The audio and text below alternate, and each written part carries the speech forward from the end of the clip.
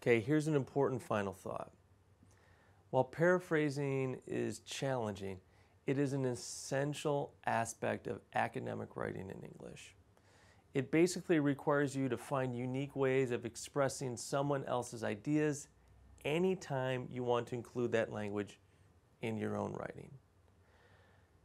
Paraphrasing can be viewed as kind of a word game or a language puzzle that you have to play every time you want to integrate another writer's ideas into your own writing.